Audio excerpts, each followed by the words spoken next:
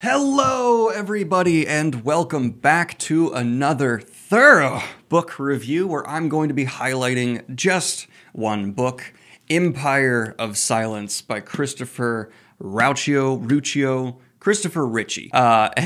This is going to be in the format we've been doing a little bit recently here for book reviews, where there's a spoiler-free section that I record about halfway down the book. That's where I am right now. A spoiler-free section once I finish the book, so it's kind of a juxtaposition of first impressions versus concluding thoughts, and then a spoiler-filled section at the end. And some people seem to think if I take a book like this and highlight it for a full book review on its own, not in the monthly reading wrap-up, that means that the book is like the best of the best. That's not necessarily the case. It just means I have the most to say about it. And, you know, some authors might actually be like, oh, that is what I want. I don't want someone to just adore my book. I want someone to find like a lot of things to discuss about it.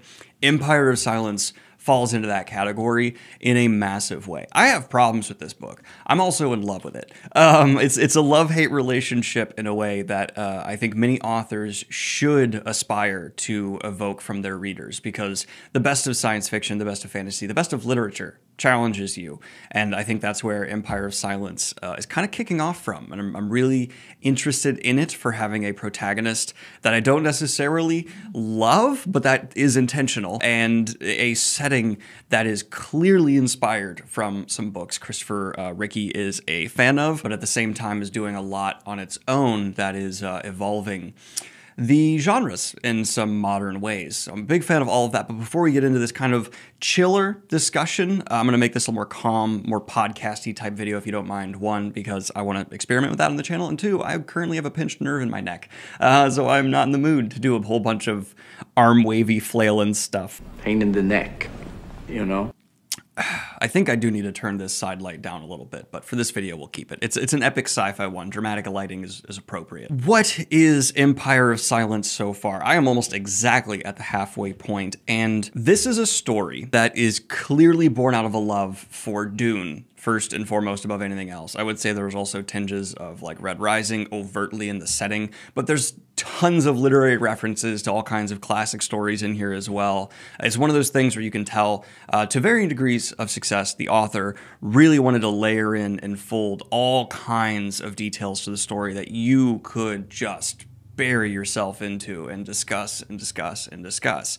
Hence the existence of this video. That's why we're here. Sun Eater is set in the far distant future of Earth. So far in the future that humanity has left Earth, and it's kind of like a myth. It's actually a planet they are no longer, as far as I'm aware where I am in the book, existing on. There is this expansive empire of humanity at war with some aliens that aren't super relevant to the narrative yet, and we follow in this setting the son of a very important noble. Hence the Dune comparisons. We must have a look at Paul Atreides. They are not something that is only going to come through this setting, though, but also exist due to characterization, due to certain executions of the story, though it is written in first person, so expect it narratively to be far different in that presentation angle. But this protagonist, who we follow in first person, Hadrian, isn't meant to be super lovable right away, I don't think. The presentation style of the story, I guess, if I want to pull from like the most common popular example people will get, is almost Dresden File-esque, where we are directly getting someone telling us their story in the past. The Dresden Files, at least in my head, have always kind of felt like, oh, it's someone going through their case files and like telling you the story on like the meta angle. Here in the opening, even more overtly, this is someone saying like, I'm here to tell you my epic story. Do a really nice narrative device that I'm almost always a fan of, unless it's completely fumbled, of saying like, I'm a huge deal now. Let's go figure out how I got here. I'm very important. I have many leather-bound books. I think that's always kind of enticing, right? Like, it's cool to like be sitting across from the equivalent of a historical figure and feel like they're about to spin you a yarn of how this whole world came to be. And the stakes are set super high because Sun Eater, it doesn't seem to be an exaggeration from what we are told. To my surprise, I thought that was just going to be like evocative imagery, but there is a sun that is apparently gone. Don't know how that happens yet, but goddamn. And this character, Hadrian, takes us back into his teen life when he is living with a very abusive father and a distant mother and just an asshole of a brother named Christopher. I think it's Christopher, something like sounds like that. Not Christopher. That's the name. That's the author's name, Daniel, you idiot. I know what I'm doing. Crispin. I wasn't too far off, actually, a little in the ballpark there. And being a teenager, he's rebelling against this family. And for the most part of the first chunk of the book, I was really on his side. But the usage of first person is really interesting in Empire of Silence, because at first I was just thinking like, oh, everyone around Hadrian is the worst. But then you kind of realize, yeah, he was raised by these people, and Hadrian kind of sucks. In a live stream, I briefly tuned in and out of Christopher Ruccio talking about his books because I didn't want to get spoiled. He compares him to like Attack of Clones Anakin, which I actually think is a decent comparison. I think he is someone who does have genuine problems. Like his dad is abusive. His brother is a monster. He threatens sexual someone at one point. Like his family sucks. Hadrian just also kind of sucks, but he is the person we're following. And through a series of events that happen that I'm not going to spoil, he gets put in a very dire situation. And I believe presentation style as of now, we are going to see him go from being somewhat of a spoiled child who's having to deal with some terrible things to someone who is incredibly driven to bulk against the system that his family is a part of. I mean, that's kind of the clear setup we're going to go with here. It is very Dune. It is a little Red Rising. Hi, future Daniel here, who's finished the book, giving this one last pass-through edit. It's fun to go back and see how both right and wrong I was. Take that as you will. But I like the approach and the style of this a bit more. I really like how Empire of Silence is kind of embracing this, and it's doing so by turning up the dislike of the main character, but also poisoning the atmosphere of everyone around him and just being so emotionless, so egotistical, so driven about power and almost nothing else. He's given some acts of kindness. There is a tutor character, which I always love, a nice tutor character who is supposed to win you over, Gibson. You can't remember the name. Who on a surface level is the most human, the most fatherly to Hadrian, but on a deeper level, I think is providing another view of the situation of the world, of the reality of Hadrian's situation. That's one of the beautiful angles of Christopher's writings here, where he was smart enough to utilize first person to be a, not like totally unreliable narrator, but an unreliable perspective on some elements of the world, but also then tactfully weave in bits of information that if you're as a reader are paying attention, highlight, emphasize just how unreliable Hadrian's perspective can be. Now, while Hadrian is the smaller brother, he is the older brother. Crispin is larger than him. He is the more brute, a little more of a not himbo, but of that kind of like dumb, powerful guy vibe. And Hadrian, I would say, yeah, is more of that like snotty Anakin, but he's really smart and he speaks so. There was even one line where he says like, I'm not one for poetry. And I was like, really? And the initial conflict really starts to focus on Hadrian's bulking against his father, not wanting to go down the path his father wants. And in some ways being a more idealistic leader than his father, but that just comes down to the fact that, well, Hadrian isn't my favorite person, he's clearly a better person than his father. Those clashes between him and dear old daddy continue to escalate to the point where the question of succession is brought into play, where, yeah, he might be the older brother, but his dad has never named him as an heir. Afraid I have bad news. And so Hadrian sees a future ahead of him where he knows, okay, one, I don't necessarily want to rule, but I hate the idea of my brother ruling. And on top of that, what's my father going to do to me if he decides that the best course of action isn't for me to be his heir? Am I going to be forced to be a priest equivalent for this religion that the empire utilizes that's known bullshit, like it's just something to keep the people in line? Or am I going to be like sent to the front lines? He just doesn't know where he's going to end up. And so he wants to find another path. He makes a series of choices, and that's where the difference between education and I guess street smarts or space street smarts really start to screw over Hadrian, because he steps out of his bubble first with like a small way and he gets punished for it big time. And then he starts to try and break from his bubble, and then he not only starts paying the price, but other people who are trying to help him end up really paying that price. And that's where that theme of Hadrian learning, of trying to grow and actually becoming a capable leader comes into play, because his father, every single time he gets mad at Hadrian, it's not for a reason that feels stupid or contrived. His father has a way of rule, an image to maintain over billions of people, and if even a crack is put in that, it could spark horrendous rebellion and bloodshed. And so, yeah, his father's a tyrant, but you get why a tyrant behaves the way they do. They operate on fear, and Hadrian just doesn't want to operate that way. And that might be idealistic of him. You can't really be a tyrant without fear. As someone who didn't love the presentation of Dune and only really fell in love with that series and its sequels, this was kind of more of that early play emotionally and family-wise. I would be hoping to be at the forefront of that story. I'm not going to say it's like my favorite read of the year, but in terms of one that I could sit down with my audience and make a video like this about, it's going to be up there because it's something that understands you can have a good person, but you can make them extremely flawed, and good people make bad decisions. Good people get people hurt.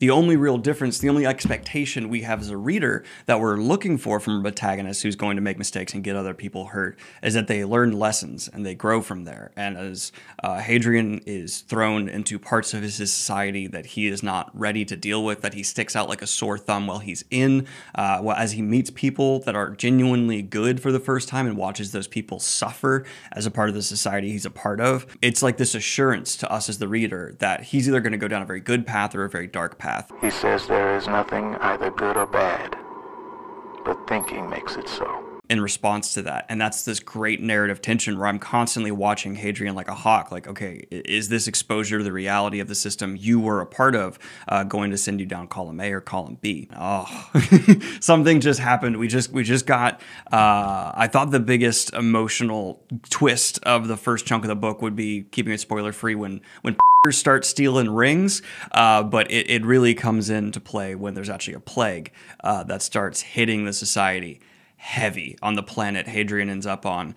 And at this point, I was like, okay, I got to record right now. I was like, I got to get my thoughts down because, well, this had that kind of detached political Dune angle that I can appreciate absolutely in terms of the political side, where you're hearing all these idealistic or like ideological clashes going on. Empire of Silence then left-turned hard into a more personal, emotional connection to the ramifications of those ideological differences. It's special. Like, there's something special about this book. I'm really digging it. I'm not saying it's like a 10 out of 10. I think the way the narrative pushes forward and progresses at times is a bit clunky. I'm hoping to see that improve in sequels.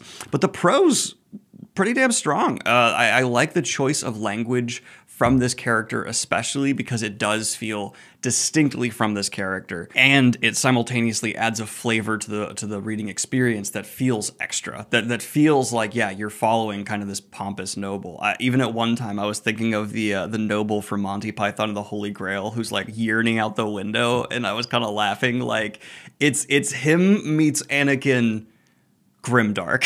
One day, lad, all this will be yours. What, the curtains? No, not the curtains, lad. But all right, let's go ahead and cut to when I have finished Empire of Silence. 3, 2, 1.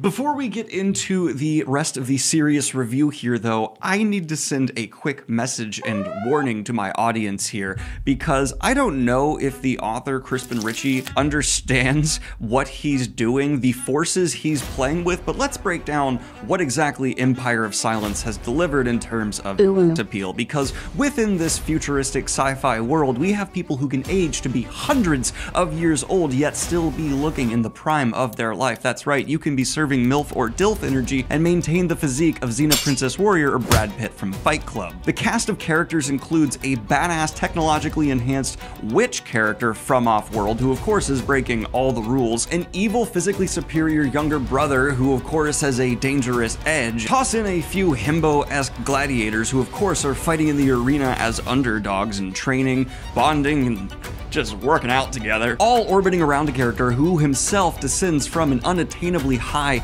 dreamlike status in the world, but he becomes aware of his privilege and is learning the true lessons of life and the conditions of the average man in the world around him. He goes through a series of growth points that make Hadrian himself just spectacular, falls in love, but has his heart broken, always going from a whiny Anakin to a tragic sad boy, descending down into his own path of rebellion, finding himself, of course, amongst nobles who are sculpted to genetic perfection due to the technology that their arrogant selves use, existing in a culture that takes the romanticized version of how we view like ancient world sexualization, minus the actual problematic that was there. Not like that. But never supplying an official release, and instead continually teasing Crispin Ritchie, if your story is ever adapted to the silver screen, if this space epic is ever brought down to an artist's lens, your story will hit the buy community with the exact same energy as The Mummy did in the early 2000s. I don't know if we as a society are ready to handle that.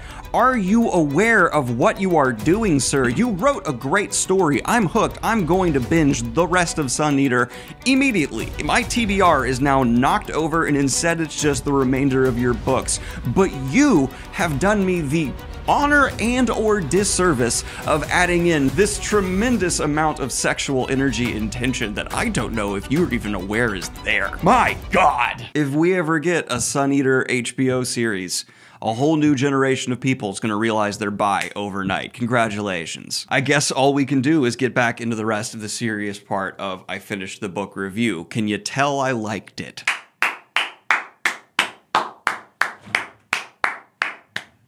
I'm not just applauding the book, that's so I can sync up my audio. A little bit of behind the scenes there. But yes, I just finished Empire of Silence, book 1 in the Sun Eater series, and god damn, dude, I had such a good time with this book. I need to get through the spoiler-free section of me talking about the reading experience of the whole book before I get into the spoiler-filled section, but this might be the first time that the spoiler-filled section is the longest part of the video, because I have so much to say. But without any further ado, let's go ahead and talk spoiler-free stuff for Crispin Ritchie's Sun Eater.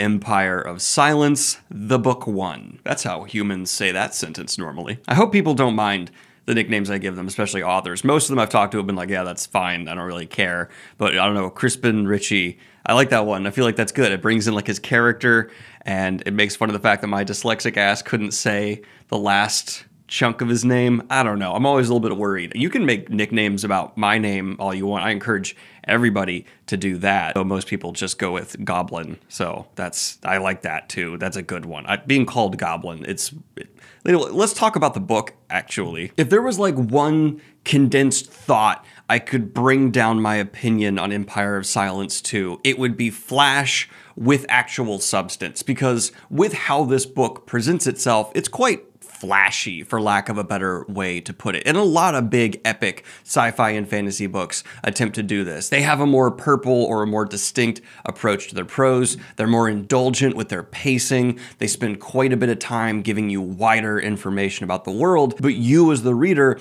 are kind of taking on faith that it'll be worth, a bit of a slower pace, a bit of a more indulgent on the author's behalf experience for the actual writing of what you're reading. Don't waste my time, man! And there's been so many times in my career where I've gotten to the end of a book that has asked so much of my time, and I feel like it is not actually delivered. It's not taken any of those things it took the time to build and for me to experience, and then brought them back into the text in a meaningful way, or even utilized them in a way that felt interesting to just support the narrative. What Christopher has built here is something with tremendous depth that you can just dive into as a reader head first and not worry that you're gonna just hit a concrete bottom, but nearly all of it was folded back into the story that's being told in a meaningful way, if not directly affecting the narrative, indirectly supporting an aspect of the culture or the characterization going on to have meaning within the broader vision. And the few things that didn't feel like they tied in directly to this story absolutely feel like, okay, next book or maybe the book after,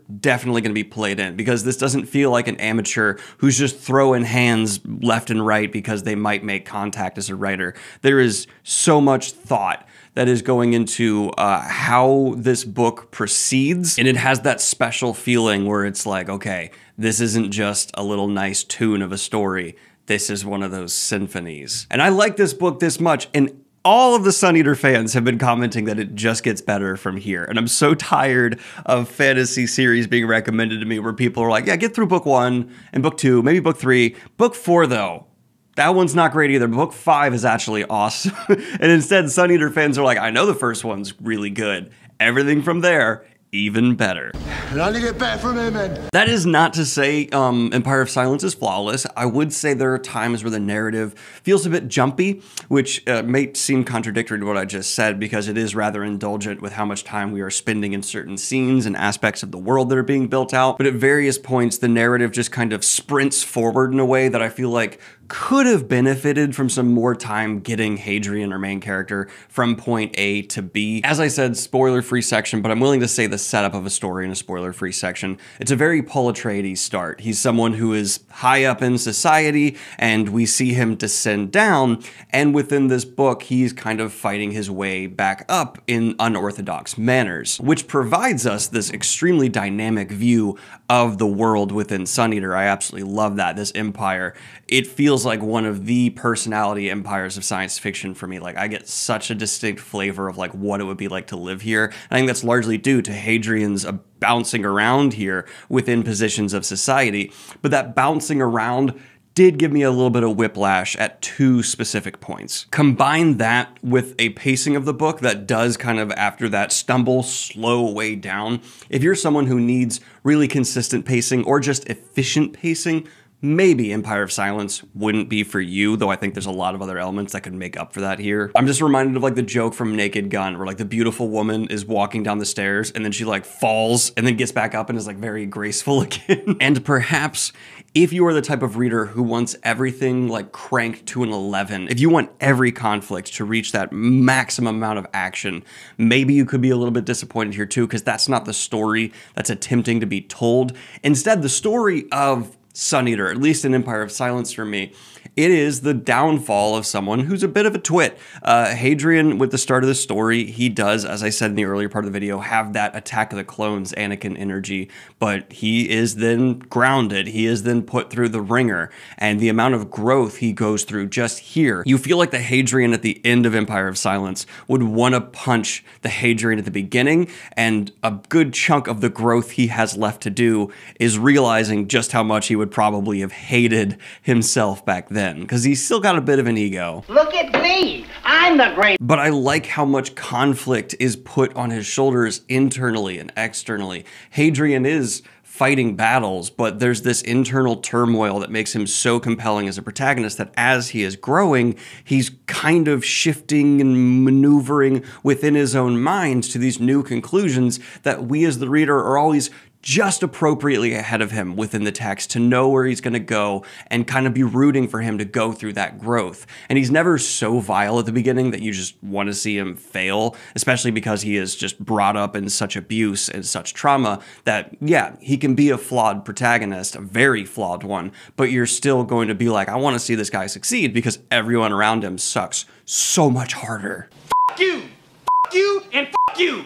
Who's next? As you've probably picked up just from the Hadrian naming, there's a lot of Roman influence here. There's a lot of that ancient world coming into play, but it's not just on the aesthetics level. Like Red Rising is a very apt comparison. Red Rising's got kind of that like ancient world in space mentality, but Sun Eater is really about getting into not only the aesthetics of the ancient world, but also folding in like some ideas from classic literature that I don't want to spoil and parallels along those lines where it's like, oh, the better read you are, I feel like the more you'll be able to like kind of get into Sun Eater, get into what the author is trying to retell or explore. And then it actually even plays into like themes that are being developed, I believe at least, in the background of the story. But let's get into that like parallelism a little bit, because we have an empire that is clearly supposed to be very based off of ancient Rome, ancient Greece type influence. And what's interesting is some of the other factions at play, I believe on my reading of it, I haven't looked into what the author has said about this or what the consensus is in the readers, are actually being based off of the other empires that were warring at this time. And so you kind of get this historical retelling, this cyclical nature that I dig, because Earth is still in the past, and it's very reminiscent, as I'm currently rewatching Battlestar Galactica, of being like, oh, the ancients versus how we are now, and these conflicts coming back into play, but they're not supposed to be like one-to-ones. It's not like the literal like Wheel of Time situation, but I still like how that history in the future thing is being fully fleshed out. But when you get into that kind of future world folded back into an ancient one, there's kind of this disconnect in your head where I'm like, hey, shouldn't we have progressed to like a Star Trek-like society? Like, why aren't we there, and why are we seeming to regress? That's kind of directly addressed in Sun Eater, where there are these gargantuan territories that need to be dominated, and there's this idea, this philosophy put forth that to be able to run something on that scale, you need to have kind of an authoritarian approach, which of course I don't agree with, but it then justifies this whole ideology that's bled throughout the populace, where the people, the average like peasants, are kept so down. They are not allowed access to tech. They are not allowed to be educated in the same way. And so it's like justified in the world building, and then kind of plays into why there's like gladiator fights again.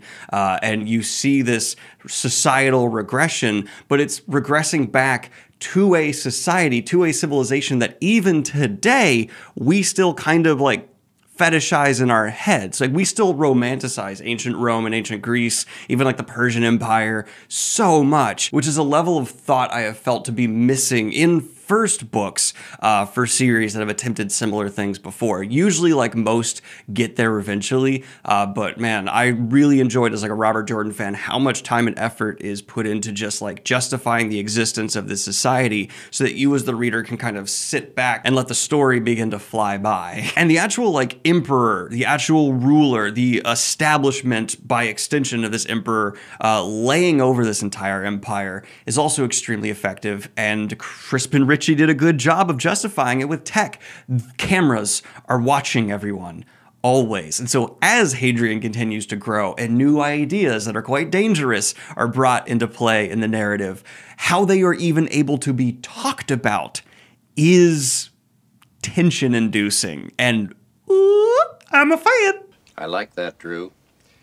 I like that a lot. So that's the big picture, right? Now let's focus down to like the smaller picture, because the aesthetics on the smaller scale, mwah! Yes, very gladiator, very Roman, totally succeeds there. But bringing in that like future tech I talked about in my little rant earlier, where like people aren't aging all the way, it cements the noble class into being something that feels like they kind of have come back into that belief that did exist in ancient civilization, that like the rulers were superior, they were something better than. Because they literally are now. They are genetically modified. They use that to make themselves actually just the best. Hadrian's considered like short for his family, and I think he's 6'4". The noble class actually towers over everybody else, which of course then justifies like the selective breeding within nobles to come back into play in arranged marriages, because like, oh, you have those best genetically modified genes, I have these best genetically, let's have our kids get together. But in a society that is so dependent on this rigid structure,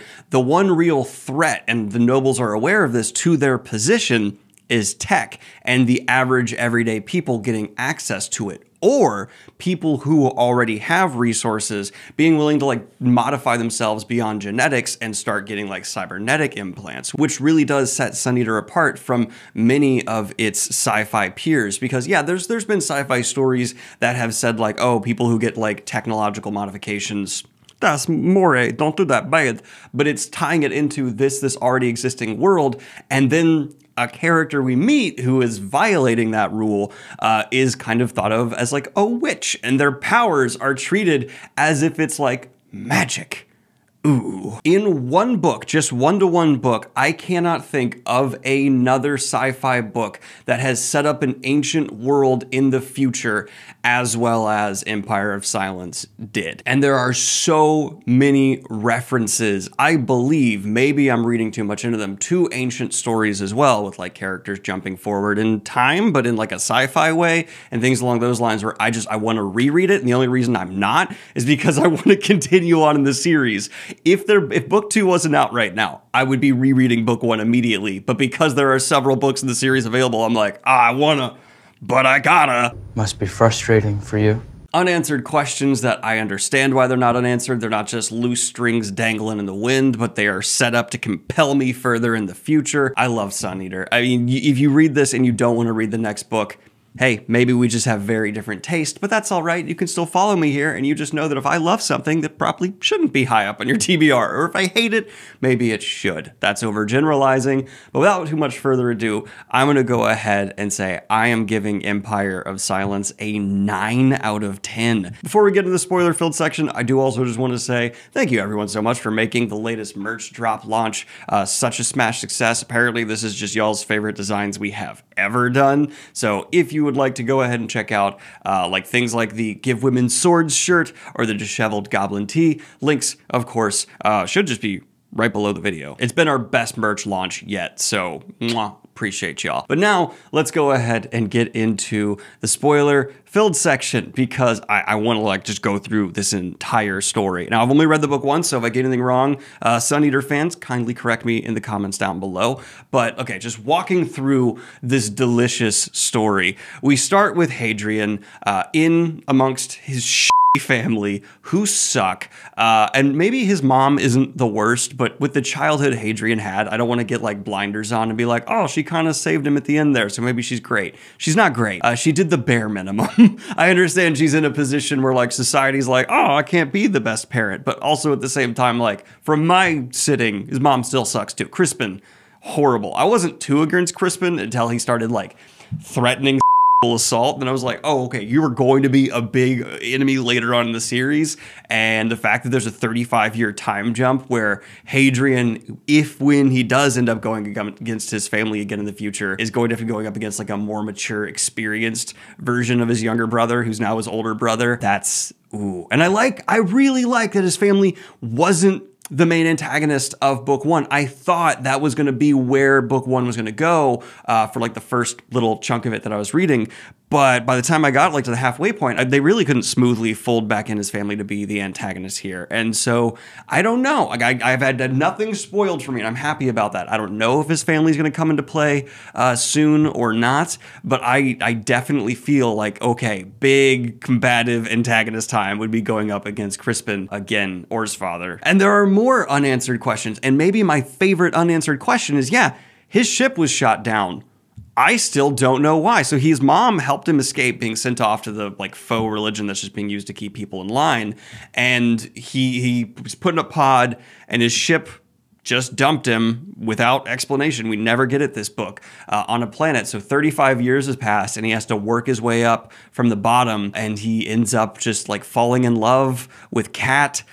In like a very, oh, this is like your first real love outside the structure of your old society way. God damn, her death, dude. It felt so dispassionate. Like, okay, it's just a disease, comes along. And in like this, you know, we don't really get that built up. It just happens. But that's kind of what folds into the brutality of what Hadrian's having to live through here. Like, yeah, plague is dispassionate. Plague just kills. And so yeah, his one friend, the only person on this planet he literally states that he likes, dies, and he goes and takes her body and just weights it down in the water because that's all he can do for her. And oh God. And it was at this point where I was like, okay, where could it possibly go? I had nothing spoiled for me, and my dumb ass didn't bother looking at the cover. You'd think I'd be like, oh yeah, gladiator story, but I just didn't do that for quite some time, I guess. And so he ends up in this fighting situation, and it's very believable that he's able to do well, right? Because as we covered, he's this genetically modified, like better than people below him person, so he's able to find success. And he, of course, also has training that allows him to be very Maximus, very gladiator type situation here. And that's, I would say, another one of the things that I guess you could complain about, though so much of it is pulling from stories that are just ancient stories and other media have pulled from before. If that's going to bother you, I guess it could, but like, I don't know, that's so common in literature. I guess there's a huge swath of things that are just not for you. I won't like you. Goodbye. But when we transition to this gladiator type setting that Hadrian finds himself in, you see the future leader that is there. And this continual foreshadowing of what this historical figure that's set up at the very beginning of this book is going to be is painted all over the walls. And I love that because you see, like, yeah, in many ways, Hadrian is a great leader. He's charismatic. He's able to guide people who are afraid, and he is capable.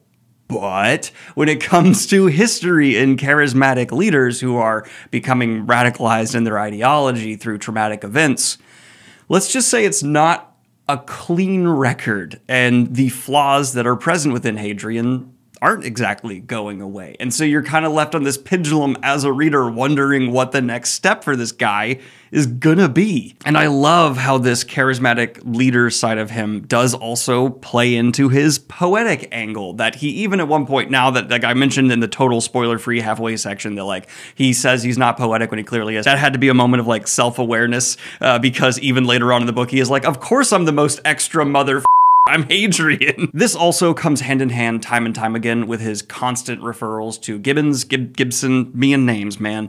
And that maybe overstayed its welcome a bit here in the text. I get what was trying to be done, but it was just like again and again and again and again and again. Though you could argue that that is just a part of Hadrian's characterization, because yeah, he is the most dramatic protagonist I have probably read this year in a good way. I really enjoy this part of his personality where like he at one point stands up and yells at people like, I know I'm extra! Slow down, drama queen. As Hadrian kind of rises up and manages to garner attention, I didn't expect his identity because he's in hiding. He doesn't want his family to know he's here because how shitty his situation is. It's better than going back to the father who's gonna like sell him off to work in a horrible religious institute where he has to be just a morally horrible thing. So I didn't think he'd end up revealing his identity, but to get out of the terrible situation he's in, he ends up revealing his identity. And yeah, then that genetics thing comes back into play where he's essentially going to be used for the high noble on this planet's daughter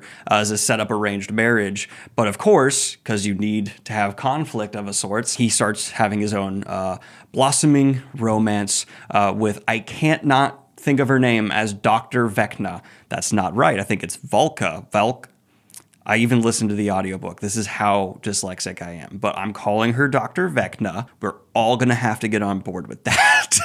All aboard! But it's a late introduced romance. Like in the actual length of the book, it's not in the first, I would say, half, between third to a half of the book, but it still ended up feeling so enticing. Partially just because, like, yeah, on an aesthetics level, very attractive type person that's built up for him to be into, but their chemistry also works. And intelligently, her position, her ideology, her way of viewing things does conflict with the old Hadrian. So it acts as a way to enhance his evolution, his growth as a character. So we as the reader are wanting him to more fall in love with the Doctor because, yeah, that's the path we want him to go down. And we're immediately loving her. She's fucking badass with her like witchy tech aesthetic and everything, and like that they can't actually talk about what their evolving beliefs are until like there's like a brief moment where they're not being watched by the cameras everywhere. Love that little paranoia element, that tinge of just,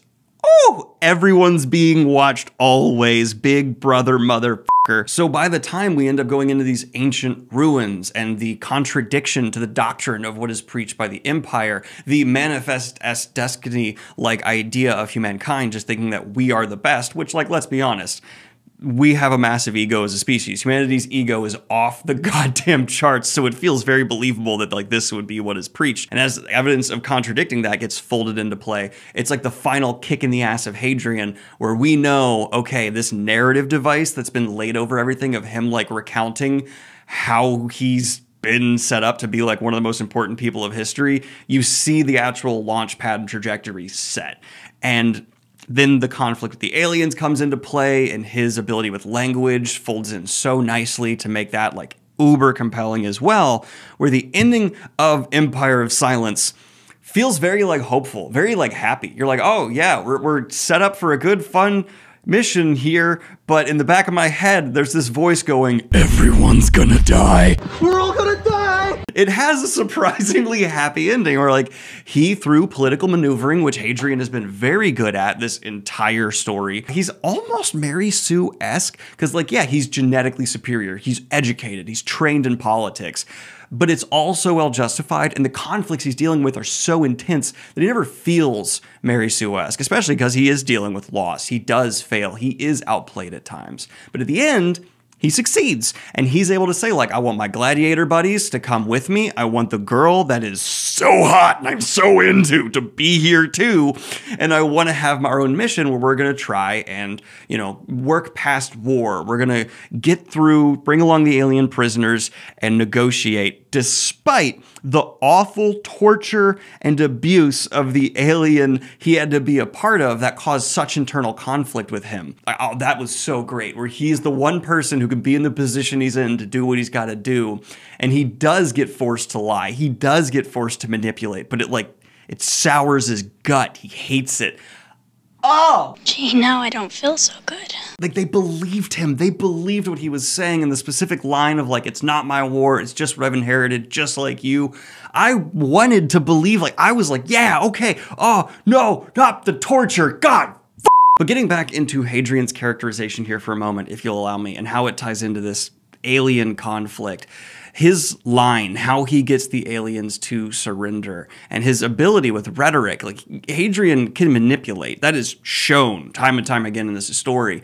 Whether he really wants to or not, he can do it without his heart even in it. He is someone who understands how to use words to get what he wants, which is a real thing in the world. There are people who are just master manipulators, whether they're just kind of sociopaths who don't care that they can manipulate this way, or those that have trained to be able to do this, and it's a part of their arsenal. Hadrian brings it into play, and it's part of that thing that makes you feel so dreaded about his future, because he plays with other people, not always with the most thorough follow through in terms of his thought process of what this could lead to. He's a very in the moment thinker. That kind of powerful in the moment thinker, getting positioned like Hadrian is, with the greater context of what this story is, like, I just feel like there are sticks of dynamite being shoved under my reading chair right now. And he has so many flaws, like his jealousy when it comes to Vecna. It's having, like, using one of, like, the lovers that's just available here within society. I get it. Like, he's younger than me. I definitely had my jealousy phase.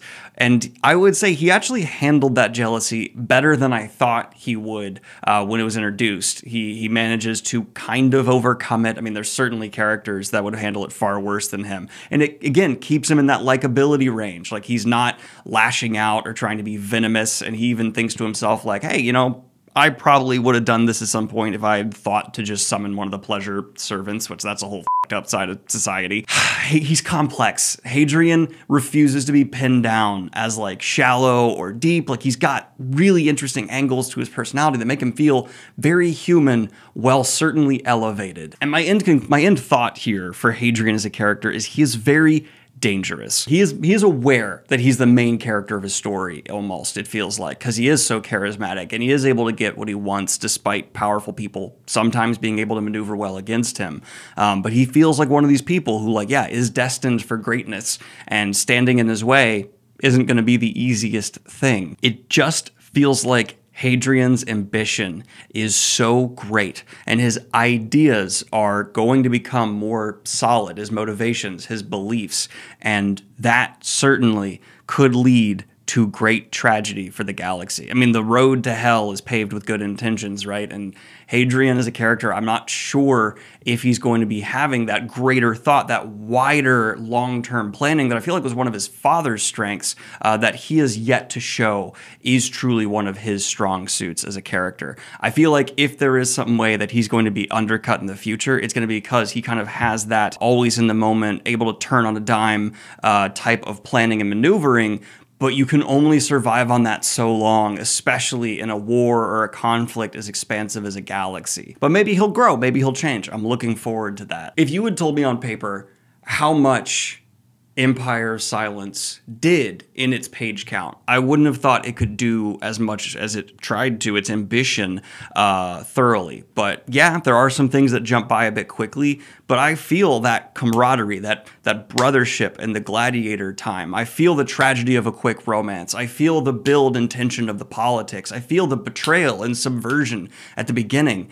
And this is the worst one. It just gets better from here. God damn! I love that we're set up it feels like for like a Star Wars moment, right? They're all piling in the ship. He's like, I got my buddies, Switch is here, fist bump, let's go. But because of the broader narrative, the meta of everything set up, that is also like dread. Also, I'm like, uh-oh, I think you're gonna die. I think you're gonna die. That's not gonna go well. And you see clearly the flaws of Hadrian still as a leader. He might be ideologically set down a path that the reader can largely agree with, right? Like, we see what the Empire's doing. We're not a fan of them.